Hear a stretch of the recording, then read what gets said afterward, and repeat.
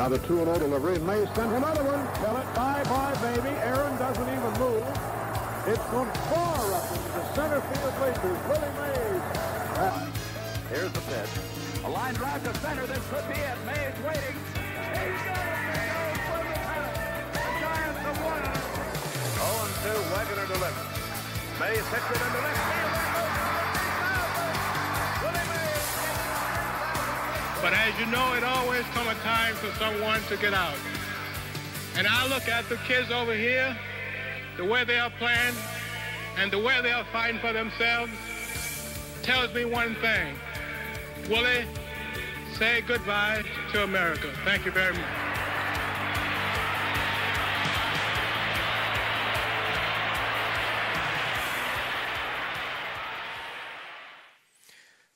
Yeah, the late, great Willie Mays, who died earlier this month at age 93. You know, and Willie Mays is a great baseball player. By many accounts, most people say he's the greatest baseball player that ever lived. And I think about Willie Mays' life, and I think about what made him so great. I think there's countless reasons, but I think in particular, he served with excellence and humility both on and off the field. I think many people don't know that Willie Mays actually served humbly in the U.S. Army. He was drafted in 1951, and he served until 1953. In fact, where he learned his famous basket catch, it came in the Army. The Army taught him that. Not the Navy, the Army. I served proudly in the Army, by the way, if you didn't know that. But also, Willie Mays humbly served his community. I was watching a documentary earlier this week, and there's these beautiful pictures of Willie Mays. He's out in the neighborhood. Willie, when he was playing for the New York Giants, he lived in Harlem. And he would go out in the mornings and the days, and he would spend his morning playing stickball with the neighborhood kids. And it was this beautiful picture. And what I saw was the joy of the kids as they would throw the ball. He would whack it down the street. They would run after it, and they'd bring it back to him. Then somebody else would pitch it. He'd do the same. But it wasn't just the joy on the kids' faces. The joy on Willie's face was so beautiful. And I also think about how Willie humbly served his bride, May Louise. He was married for over 40 years to May Louise. In particular, he personally cared for her the last 16 years of her life as she battled the effects of Alzheimer's disease. And so we think about Willie Mays. In fact, his manager, Leo DeRocher, once said this famous quote, and you may have heard it: "Nice guys finish last." But with Willie Mays, Leo DeRocher got it all wrong. A humble servant to society. And so today I just want to welcome you to week 3. Welcome you to week 3 of You're Up, answering God's call to serve, answering God's call to sacrifice, answering God's call to follow, answering God's call to share, and answering God's call to worship. And that phrase, answering God's call, simply means this: it's responding to God's invitation and then obediently walking and following him. It's living out a life in obedience. That's answering God's call. And today we're looking at this idea of answering God's call to serve. Now that word serve has many different definitions, doesn't it? One of those definitions is probably the most popular, is perform duties or services for another person or an organization. And so someone also would say serve is to present food or drink. That's also serve. And we also know there's many different meanings to serve. Let me give you an example. So in tennis and volleyball and other racket sports, if you serve up an ace, that's a good thing. But in baseball, if you're the pitcher and you serve up a pitch, guess what happens? That pitch is still flying over the fence because you just served up a meatball sandwich to the batter. That's not a good thing. And so service has many different meanings, and also we know that it has countless definitions. But what's really important to us, church, is this: what does Jesus say about service? What does Jesus say? And so as we've done each week, and we'll continue to do in the coming weeks, we're going to go over here to the dugout. We're going to go back 2,000 years, and we're going to look, and we're going to listen, and we're going to actually learn from Jesus. And so what I want to do today is I want to take you to a passage that's in the Gospel of Mark, verses 42 and 45. And as you're turning there, I want to just give you kind of set the stage for you. What's going on? Well, Jesus finds himself in the middle of a quarrel. And what's this quarrel about? Well, the quarrel is about this. James and John, two of Jesus' closest disciples, have just gone to Jesus, and they said this to Jesus. Jesus, when you're in your glory in heaven, which one of us will get to sit on your right, and which one of us will get to sit on your left? See, they were looking for the power, the prestige, the honor of where they were going to sit. Well, guess what happened? The other 10 disciples found out about it. And the Bible says here, they were indignant. And so Jesus steps into the middle of this. And what is Jesus going to say to calm the storm, to squash the squabble amongst his disciples? Listen to these words beginning in verse 42. Jesus called them together and said, you know that those who are regarded as rulers of the Gentiles lord it over them, and their high officials exercise authority over them. Not so with you. Instead, whoever wants to become great among you must be your servant. And whoever wants to be first must be slave of all. For even the Son of Man, I want to hit the pause button there. Son of Man is Jesus' favorite term that he references of himself.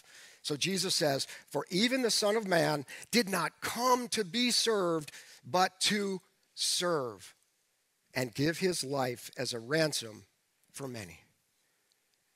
The Son of Man came not to be served, but to serve.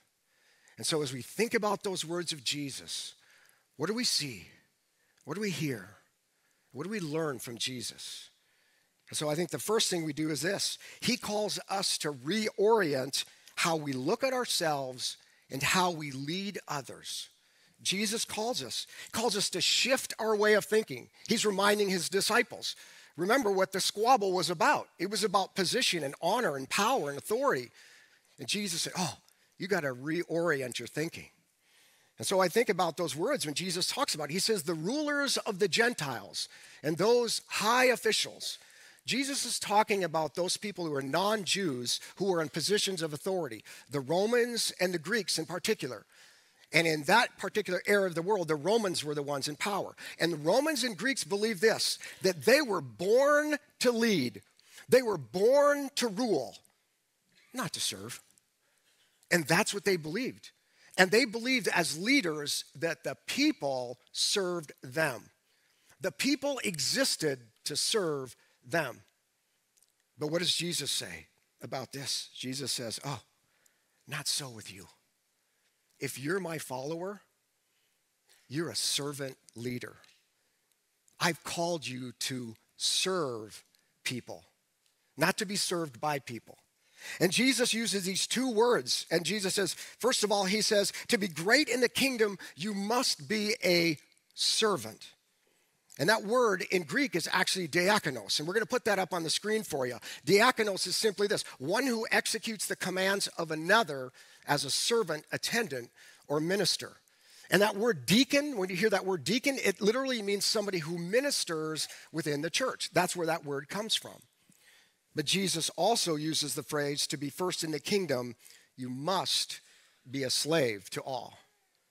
Now I want to just pause right there, because when we hear that word slave, it just causes us to recoil. Because I think for each and every one of us, we know the effects and the scourge of slavery. We've seen it in our own country. We've seen it in the world. And we still see it today in the form of child trafficking and human trafficking. But that word that Jesus references here is Greek. It's doulos.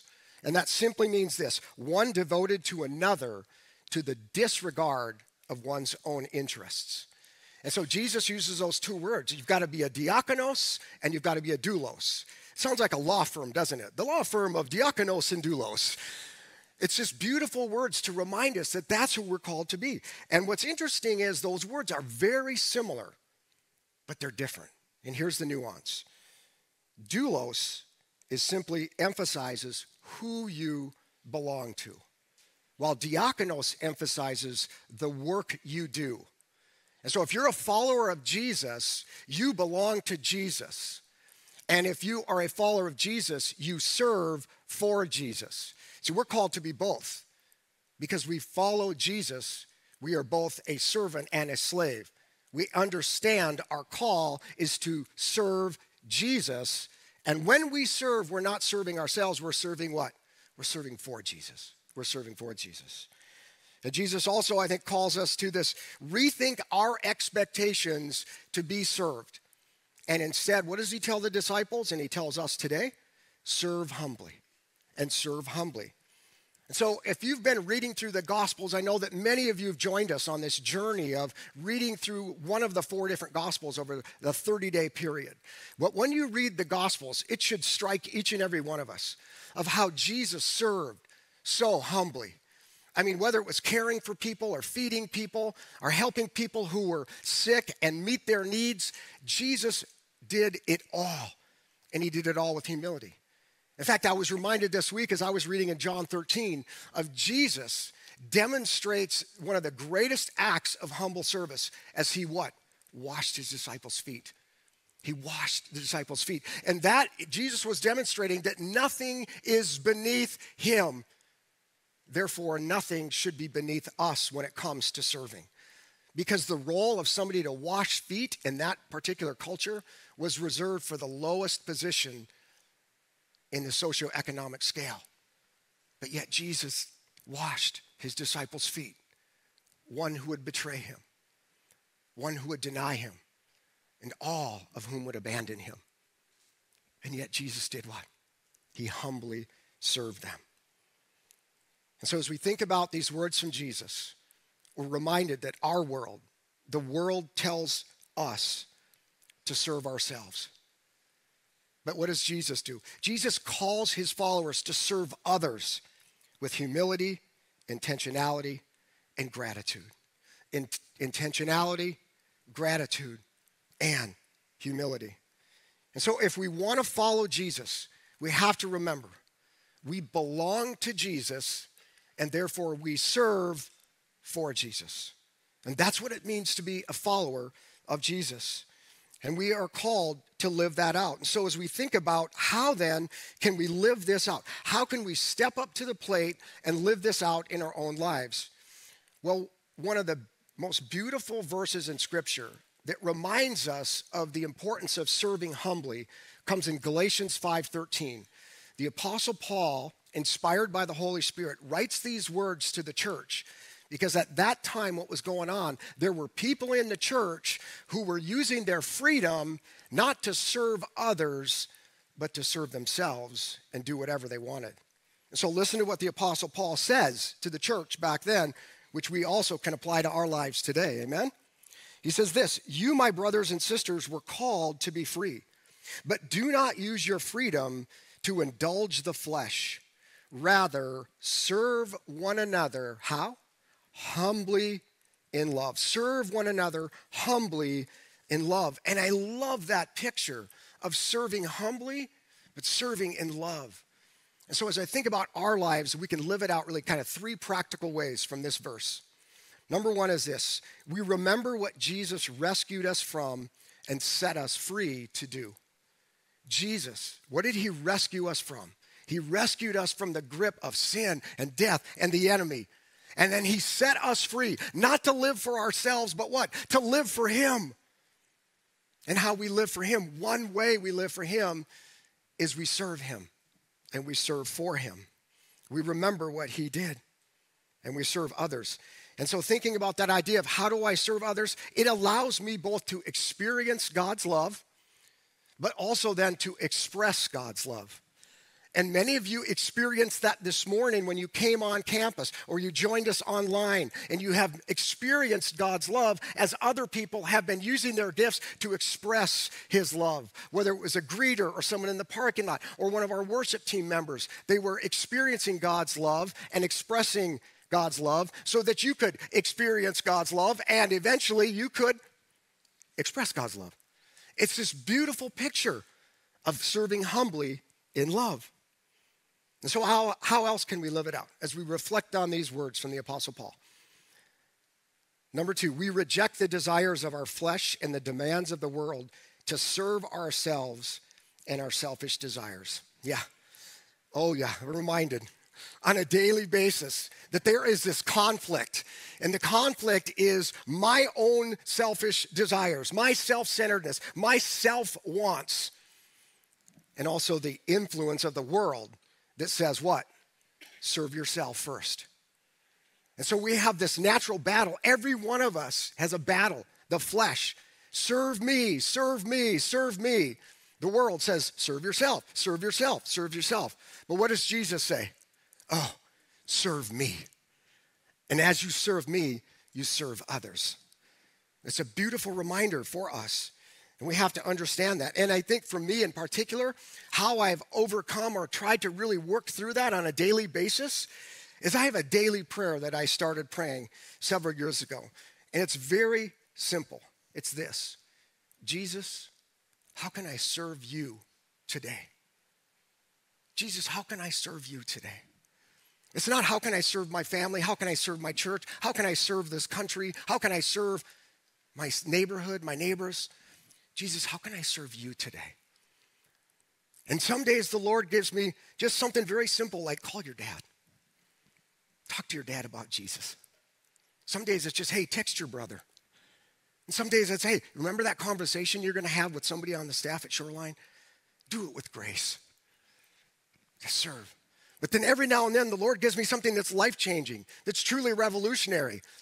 So a few years ago, in fact, several years ago now, I'd just gotten back from a 15-month deployment to Afghanistan.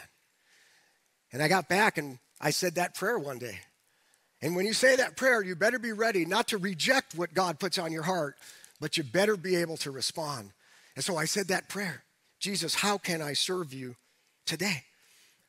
And the Lord put on my heart, serve your bride. Serve your bride. And this is what Jesus put on my heart. Number one, serve your bride by taking over the finances. You see, my wife was actually a full-time college student. She waited for 26 years to go back to school to get her degree. And she was a full-time student and managing the household while I was deployed to Afghanistan. And for the previous 20-plus years in our marriage, she carried the burden of doing our finances and balancing the checkbook because I was always training somewhere, deployed somewhere, so she did that. But the Lord put on my heart, you're going to take that burden off of her shoulders and you're going to serve her by doing that. And do you know what the other revolutionary, life-changing thing that the Lord put on my heart that I needed to serve her and what I needed to do? The laundry. The laundry. That was one way that I could bless my wife. I could serve my wife was doing the laundry. And so guess what I did? I actually started doing the laundry. If you ask my wife today, honey, who still does the laundry? And there you go. So every Friday, she comes home from work. She's a teacher. She's an elementary teacher. She comes home, and there on the bed are her clothes, folded, dressed neatly on her bed. And I have found such great joy in that. There's something about doing laundry. It's like bringing, out of chaos, you bring order. But simply asking that prayer and saying that prayer, remind myself that, I serve you, Jesus. So when I'm folding that laundry and I'm doing the bills, I'm not doing it for me. I'm not doing it for my bride. I'm doing it for Jesus. And that's the joy that each one of us can experience as we think about that. And the third way we can live this out is this. We recognize the needs of others and the church and respond in love by serving others humbly. And so how are we called to serve? In love with humility. And I think about somebody in my life who demonstrated this idea of how you serve tells others who you serve. Let me say that again. How you serve, how I serve, tells others who we serve. And there's a man in my life, his name is Colonel S. Dan Johnston. As a young soldier, my fellow soldiers and non-commissioned officers, we called him Big Red. And you can see by the picture that we'll have up on the screen here, he was called Big Red because of his hair, but also because he was a leader who demonstrated tough love for his soldiers. And sometimes his face would get really red when he got really intense. And so we called him Big Red. But what I love about Colonel Johnston was he was a follower of Jesus first. And he served his family, he served his community, he served our nation, and he served in so many other ways that people don't even know about it. And one of the ways he served with great humility. I remember many times as a non-commissioned officer when I was the physical training officer and I would stand in front of the company, sometimes in front of the whole battalion, all the troops lined up in front of me, and I would be the one leading physical training that day. And so I would say, extend to the left, and they'd all go this way. And then I'd say, the first exercise is the side straddle hop. And then we go through the side jumping jacks, and we do that, and we go through that. And as we're doing the exercise, I'm looking out in the middle of the formation, and lo and behold, there's Big Red. There's Colonel Johnston. See, he didn't come up to front and say, I'm in charge, I'm going to take over now. He was out there with the troops, serving humbly, doing the training together with the troops. And one of the great joys that I have in my life is one day I was called to the battalion commander's office. Now, that's normally not a good thing, is it? Said, Sergeant Stroud, you need to report to the battalion commander's office. And so I went into the office, and I stood before Colonel Johnston, and I saluted, and I said, Sir, Sergeant Stroud reports for duty. He said, Sergeant Stroud, stand at ease. So I stood at ease. And he then proceeded to tell me, Sean, I see great potential in you. And I know that you want to make a career out of the Army. I think you've got what it takes to become an officer. And he said, I have a scholarship application. I can give 2 waivers, and I would love to give you one of those waivers so that you can get out of the Army, go back to school, and become an Army officer. And so here's what I want you to do. I want you to take this packet home with Amy, your wife, and you sit down and you pray about it. Now, I want to share something with you. It's really important. I was not a Christian yet. I wasn't a Christian. But Colonel Johnston knew that what I really needed was Jesus. And in some way, shape, or form, as he humbly served me, he was pointing me to Jesus. And 5 years after that encounter, I gave my life to Jesus Christ. I want you to know how we serve tells people who we serve. Amen? And so as we think about that, this idea of serving humbly, how then can we leave a legacy? So we come over here. Let's move over into the coaches circle. For every one of us, we're called not just to take these lessons and apply only to our lives, but how do we live it out and how do we pass it on? How do we leave a legacy for others? And we're reminded that everyone will leave a legacy of some sort. The question is, what will your legacy be? What will your legacy be? And I'm reminded of this idea of serving humbly and the importance of it. I'm reminded of this from 1 Peter 4, verses 10 and 11. Now, I want to remind you as well that Peter, one of Jesus' closest disciples, was there at the squabble. And so decades later, I want you to listen to these words. Inspired by the Holy Spirit, Peter writes to the church decades after the incident, the squabble, the quarrel over serving and the importance of serving not ourselves, but serving humbly. It says this, each of you should use whatever gift you've received to serve others as faithful stewards of God's grace in its various forms. If anyone speaks, they should do so as one who speaks the very words of God. If anyone serves, they should do so with the strength God provides, so that in all things God may be praised through Jesus Christ. To him be the glory and the power forever and ever. Amen. And so what's important is, Peter says it's each of you. Peter doesn't say some of you use your gifts. He said each of you. And also he says, use your gift to serve. Use the gifts that God's given you to serve. Not serve yourself, but to serve others. And why do we serve? Right there in those words. So that in all things God may be praised through Jesus Christ. So as we use our gifts, as we serve others humbly, God will be praised. To him be the glory and honor and power forever and ever and ever. Amen. And so thinking about this idea of sharing and passing on, what can we share with others? What can we pass on as we serve others? Number one is this. It's share the gifts of the Spirit to serve others and build the church. Share the gifts of the Spirit to build the church. And I want to just, if you're a follower of Jesus, just a great reminder for each and every one of us that if you've placed your faith in Jesus Christ, which means you came to the cross, you confessed your sins, and you said, Jesus, I love you, I will follow you, you are the Lord of my life, I want to follow you the rest of the days of my life. You're a follower of Jesus Christ. At that moment, God himself comes and indwells or takes up residence in us through the presence of the Holy Spirit. And it's a permanent residence. And not only that, but when the Holy Spirit comes, the Holy Spirit doesn't come with empty hands. The Holy Spirit comes with gifts. Gifts that he gives each and every follower of Jesus Christ. And those are called spiritual gifts. And we're reminded that these spiritual gifts are not for our glory, they're for his glory and for the good of others. And so I think about using our gifts to build the church. I think about two people in my life that are very important to me. I want to introduce you to Tony and Lorraine Throdahl. And here's a picture of their family from around 1964. Now, does that look like a busy family to you? Well, this family, actually, this is just 5 of their 7 children. But this is Tony and this is Lorraine Throdahl. Now, what I want to share is that they were both followers of Jesus, but they were so uniquely different when it came to gifting. You see, Tony served as an executive for the Green Giant Company in LeSueur, Minnesota, where their family lived. And Tony was gifted in the gifts, spiritual gifts of administration, leadership, and teaching. And he faithfully used those gifts in multiple ways. Specifically, he was an elder in the church, and he led a team of 4 families as they planted a new church in LeSueur, Minnesota.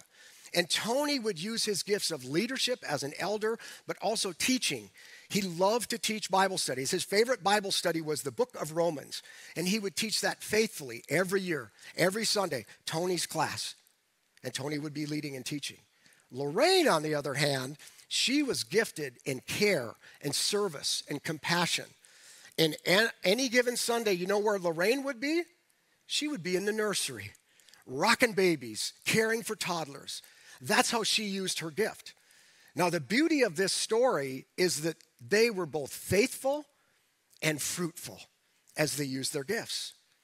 Because as you think about their own family, in time, each one of their own children came to know Jesus Christ. In fact, that little baby girl, that precious baby girl on her mother's lap is my precious wife of 40 plus years. And I think about the legacy that Tony and Lorraine left. That little church that they planted in LeSueur, soon it outgrew its capacity. They had to build a new church, and that church grew bigger and bigger and bigger. And eventually, and even today now, they have another church. They have 2 churches that they've planted, that family, out of that one church. Now, Tony and Lorraine have gone, they're with Jesus now. And their legacy that they left is not on the ball field. The legacy that they left, it's in the roads of heaven. It's in the streets of gold of heaven. And if you're a follower of Jesus, one day you'll meet them. They faithfully used their gifts. And so we think about each one of us. What are our spiritual gifts? And for some of you, you know what that is, but some of you don't. So today, I want to encourage you. We are offering a spiritual gifts class right after this service and also after our 11 o'clock service as well. And we want to encourage you to think about going up there and finding out what your spiritual gifts are. And that'll be up in the garden room after service today. But also, if you're watching online, we have an online spiritual gifts class as well. Because what that class will help you discern and determine is your spiritual gifts and how you can find great joy in using those gifts, like Tony and Lorraine, and the impact, the difference that you can make for the kingdom eternally. And also the second question is this: thinking about your gifts, how are you using your gifts to serve Jesus today? How are you using those gifts to serve Jesus and his church? Now, when some of you came on campus this morning, you looked out in the courtyard and you're like, what is going on out here? What's up with this celebration? Well, what it is our team is celebrating the opportunities that you have to serve Jesus. And they actually have gone out there and they've set up and they would like to invite you. This is an invitation to discover your spiritual gifts and to go and use those spiritual gifts to serve here at the body of Shoreline. And there's so many different ways you can do that, but I want to remind you of what Pastor Keith said earlier, and I love that. Keith talked about giving is an opportunity. It's not an obligation. Serving, it's an opportunity, not an obligation. It's an opportunity for the glory of Jesus, for you to discover your gifts and to use those gifts for his glory and others' good. Amen? And that's the beauty of that. But also, what else can we pass on? What else can we share? We can share the love of Jesus to serve children, students, and the next generation. I was reminded as you read that passage of Mark 10, verses 42 and 45, earlier in Mark chapter 10, there's another time when someone's indignant. And do you know who's indignant this time? It's Jesus. And why is Jesus indignant? Because the disciples were trying to prevent children to get to Jesus. And Jesus was like, oh no, let the little ones come to me. And what did Jesus do? He embraced them. He blessed them. He loved them. And we, as a church, we have the opportunity to do that for Shoreline's children, to love them in the name of Jesus. And so I want to encourage you to think about how you might use your gifts to love on and to share the love of Jesus with our children. And there's a special invitation for each and every one of you. Stop by our children's ministry area. Pastor Greg is going to share with you an opportunity that he calls Summer Squad. That there's a short-term serving opportunity where if you've got some time this summer that you could step in and help Pastor Greg and our children's ministry team, that would be a huge blessing for us. So I want to encourage you, when you leave today, to swing by there and talk with Pastor Greg. If you feel the Lord nudging your heart and you feel, I would like to serve children, I would like to serve our students, I would like to serve our next generation, that might be the opportunity for you to use your gifts as well. And then finally, we can share the grace, mercy, and compassion of the Father to serve others in need or at risk. And we all know people like that in our life, don't we? People who are in need, people who are at risk. And we have an opportunity to show compassion and care like Jesus does and like Jesus did for his disciples and as he demonstrated for us as we walk through the Gospels. And one of the ways you can do that is simply you can volunteer at our food pantry. You can volunteer to go to care centers and minister to the people there. And you can even volunteer to be part of our prayer teams who so faithfully every Sunday come up here in front or they're gathered somewhere else praying for our church and for the needs of our church. And I know that for many of you, you're at home right now and you're watching online and you're saying, Pastor Sean, I would love to come and serve at the church, but right now my health, something in my life, I can't do that. So I want to invite you to think about one unique way that you can serve our church. You can serve our pastors, our staff, you can serve the body, and that is to be a prayer warrior. You can pray no matter where you're at or what you're walking through. And we'd like to invite you to be part of that. We'll give you an invitation for that, an opportunity to connect with our team at the end of the service as well. So the question then for each one of us, I go back to that simple daily prayer. How can I serve you, Jesus? How can I serve you, Jesus? How can I say yes to Jesus? And how can I say yes for Jesus? As I think about the importance of serving. How can I serve my family with greater intentionality? How can I serve my neighbors with greater joy? And how can I serve the church, this church, Shoreline Church? And if you're visiting today and you're a member of a local church, how can you serve your local church? Each one of us to think about that. And so as we go into our closing time of prayer, I just want to invite you to just open your hearts. Go ahead and bow your heads. And I want to share those lyrics that Kaya led in that song earlier, that song, Send Me. And just let these words fill your heart and your mind. If it's bandaging the broken or washing filthy feet, here I am, Lord. Send me. If I'm poor or if I'm wealthy, I'll serve you just the same. Here I am, Lord. Send me. And that last chorus, when I'm standing in your glory, I'll be glad I chose to say, here I am, Lord. send me. Well done, good and faithful. I live to hear you say, here I am, Lord, send me. And so, Jesus, that's our prayer this morning. That wherever you call us to serve, however you call us to serve, Jesus, as your followers, that our heart's desire is that we would answer your call with gratitude and with intentionality and with humility. And Jesus, we're reminded that you are the one that called us and that you set us free to live freely for you. And so, Jesus, as only you can do through the work of your Holy Spirit, would you speak to us? Would you show us areas in our life where we can serve with greater joy, with greater gratitude, and with greater intentionality? And so, Jesus, we give you this, and we commit this, believing in faith that you will do great things in and through us as we follow you all the days of our life. And we pray this, Jesus, in your name. Amen. Amen. Well, as I mentioned, the opportunities for you to serve are out in the courtyard. I want to encourage you, if you're gathered here on campus, when you walk out from here, please walk out into the courtyard and just walk around and get to know some of our ministry leaders, but also check out the serving opportunities that are available there as well. And for those of you who are online, you can actually connect. You can visit our serving page. Earlier this morning, there was an email that was sent out. You can click on the link there, and you can go to our serving page and see what opportunities are available for you. And also, as a reminder, our spiritual gifts class will be right up here in the garden room. If you'd like to join in and discover your spiritual gift and how to use those spiritual gifts, right up there in the garden room. And again, at 1 o'clock online as well. And just as a reminder, normally we gather for night of worship the first Wednesday of every month.